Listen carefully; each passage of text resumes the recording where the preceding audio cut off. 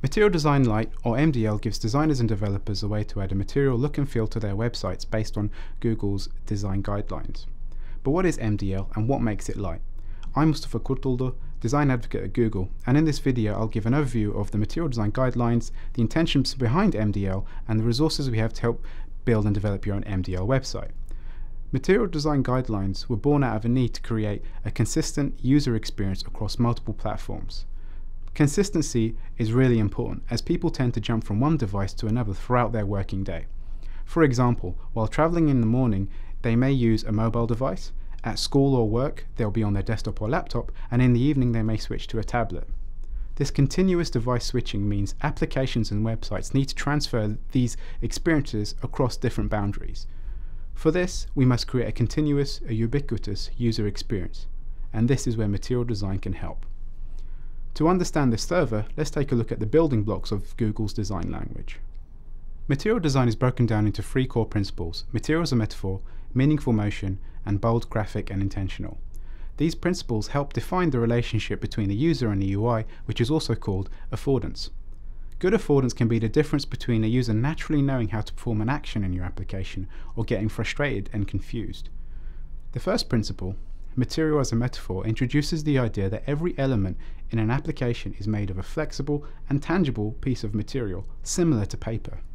Each piece of material can be any shape, size, has a thickness, occupies its own depth, and can be elevated above other pieces of material to demonstrate its importance, simply by casting a realistic shadow.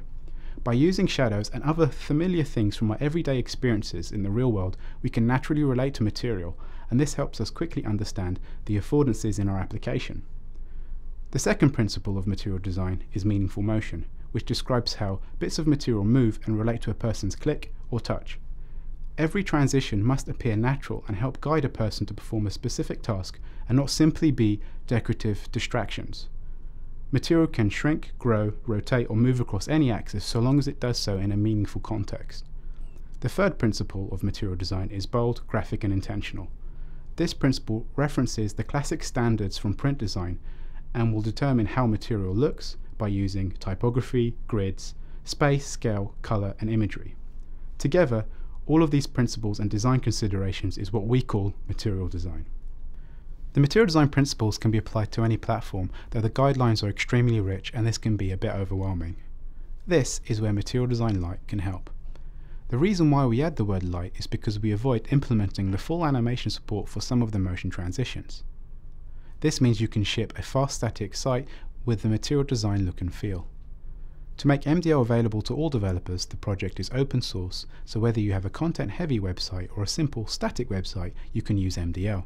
To use MDL, simply link to the CSS file on our CDN and add the relevant CSS classes and HTML markup depending on the MDL components you may wish to use. For example, we have a layout component that is fully responsive and allows you to design and build custom page layouts. We also have a simple small UI components like the progress bar for indicating loading and progress states. Each component has a basic usage with a number of CSS classes you can add to the HTML in order to change the default behavior or styles. You can find out more about MDL components and how they are implemented on our website, getmdl.io. For those of you who want to create a custom theme for your website, we have a color wheel that lets you change the default primary and accent colors of our UI elements. We also have pre-built templates at our website that you can use as a source of inspiration, as well as a showcase section on our website that displays existing sites currently using MDL, such as Google Wallet, Contributor, and Web Starter Kit. Again, all of these can be seen at our website, getmdl.io. So that's Material Design and Material Design Lite, and now you have an understanding of how MDL works. You can craft the perfect website to suit yours and your users' needs. For more information about MDL or material design, you can check out these links. Thank you for watching.